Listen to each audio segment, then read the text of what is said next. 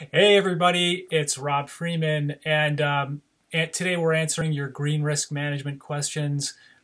Today we're talking about what behind the meter means.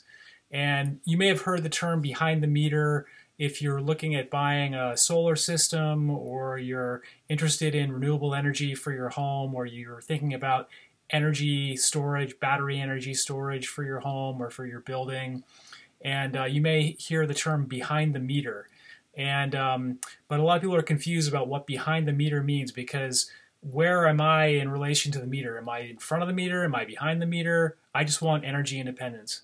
So a good way to think about what behind the meter means is imagine yourself standing outside your house looking at your electricity meter, and you're watching the dials spin showing how many kilowatt hours are being used.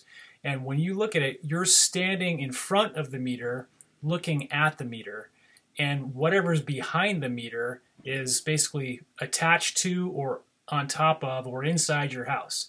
So a behind the meter system is basically in your house or part of your house, and it doesn't actually have to touch the utility.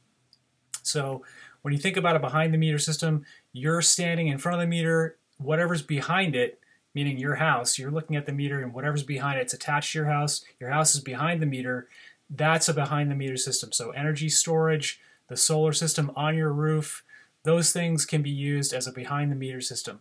Whatever's in front of the meter is going to be behind you. So it's going to be the utility, the lines, everything else.